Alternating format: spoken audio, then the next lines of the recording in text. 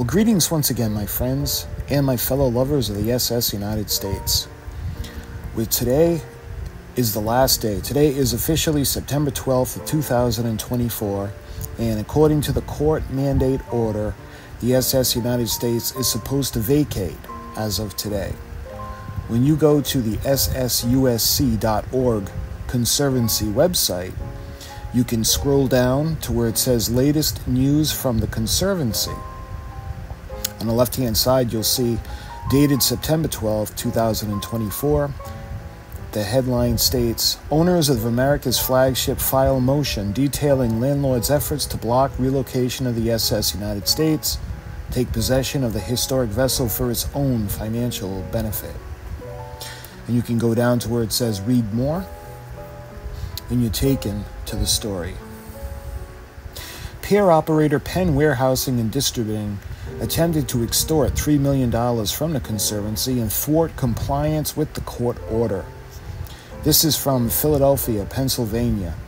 The national nonprofit organization that owns the historic SS United States filed an urgent motion in the U.S. District Court for Eastern Pennsylvania, continuing new evidence that the iconic vessel's landlord, Penn Warehousing and Distribution, engaged in a rank of misconduct to block the Conservancy's effort to comply with the court order regarding relocating the SS United States from her current pier and advance a scheme to seize America's flagship for its own financial benefit. The SS United States Conservancy, just hours before a court-imposed deadline for the removal of the ship at Pier 82 in Philadelphia, stated in court papers that Penn Warehousing demanded $3 million from the Conservancy and from a potential purchaser of the ship, Florida's Okaloosa County.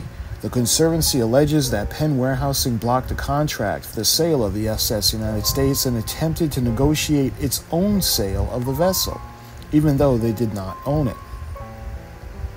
In conjunction with the motion's filing, the U.S. District Court Conservancy released the following statements. We've been dealing with the impacts of Penn Warehousing's underhanded tactics for some time, but the revelation that they attempted to negotiate the sale of the ship without our knowledge or authorization is upsetting. It is more proof that Penn Warehousing was engaged in a deliberate pattern of behavior intended to force the Conservancy's default and seize the SS United States so that they can sell the historic ship for their own financial gain. At trial, Penn Warehousing admitted to doubling the ship's rent in a deliberate attempt to force the vessel off the pier. Now it appears they've been attempting to circumvent the court's most recent order by using a range of tactics to prevent the Conservancy from making any alternative arrangements with willing partners and seize the ship. This behavior has included making unfounded claims of pier damage allegedly caused by the historic vessel, attempting to take punitive financial measures against the Conservancy, and scuttling a purchase and sale agreement that would have fulfilled the court's order. We have laid out our case in court filings, and we hope that the justice will prevail. Conservancy President Susan Gibbs, granddaughter of the ship's designer, William Francis Gibbs, stated, After decades of paying our pier rent in full, a one-time pier operator, Penn Warehousing, has brought us to the brink of losing the SS United States, an inspiring expression of her namesake, nation's strength, unity, and pride. Last month, the SS United States Conservancy committed in court to securing a firm contract to move the ship from the pier by the September 12th deadline. However, to our shock and surprise, Penn Warehousing blocked our plans. Since acquiring the SS United States over a decade ago, the Conservancy has worked tirelessly and against long odds to find a new home for America's flagship and to preserve and celebrate her extraordinary legacy. As we navigate the latest challenge and try to resolve the current impasse, we remain profoundly grateful to the SS United States supporters from across the nation and across the world. You can also see copies or motions of court documents. You can see a copy of Rule 60B, the motion filed by the SS United States Conservancy. So in conclusion, It says, for the foregoing reasons, the Conservancy respectfully requests that the court grant this motion to relieve the Conservancy from the court's June 14, 2024 order and enter an order extending the deadline by which the ship must be removed until December 5th of 2024.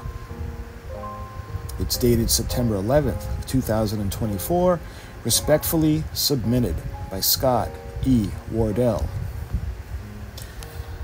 The other document that you're able to see is you can click here to view a copy of the declaration by Susan Gibbs. You can also click here to view a copy of the affidavit by Craig Coffey. Now, the affidavit by Craig Coffey is the state of Florida, county of Okaloosa, sworn or affirmed as submitted before made by the means of physical presence or online notarization on the 9th day of September 2024. And you can see it's signed by the Notary Republic. So then he goes on to say about the SS United States Conservancy, a national nonprofit organization. The SS United States Conservancy leads a global effort to serve and repurpose America's flagship, the SS United States.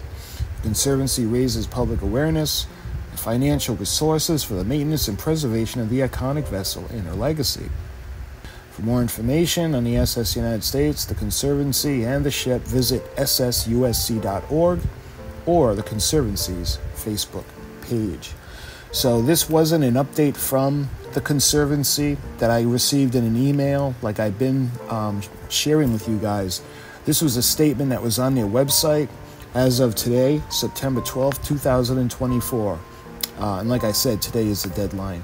So if there are any more news at all on this wonderful ship, I'll pass it along to you as soon as I find it or am sent it. So my friends, thank you for watching. Until my next video, I'll talk to you soon.